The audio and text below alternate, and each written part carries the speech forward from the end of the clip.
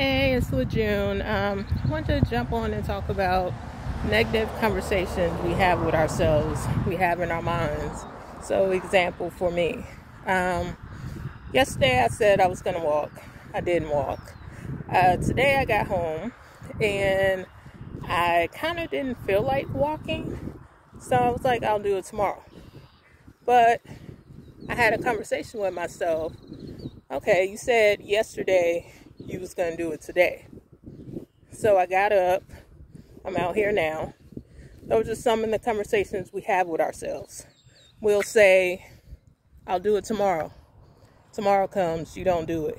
Tomorrow turns into days, turns to weeks, turn into months, turn into a year, turn into years that things you promised yourself you were going to do, you didn't do.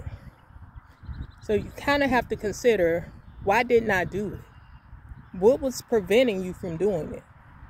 So for me, I didn't do it yesterday because I was extremely tired. It was rainy here. So I really couldn't walk because it was raining. But I could have found some form of exercise to do in the house, and I didn't. So those are the things that's very important to be aware of.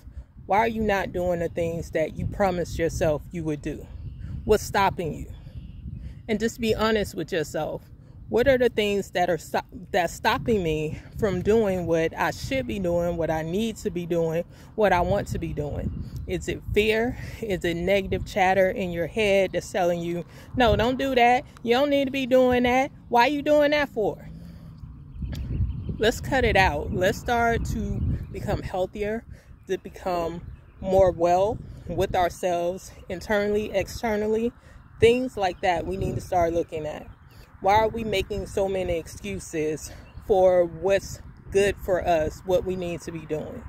So definitely wanted to jump on and say that. I hope you guys have a great rest of your Tuesday.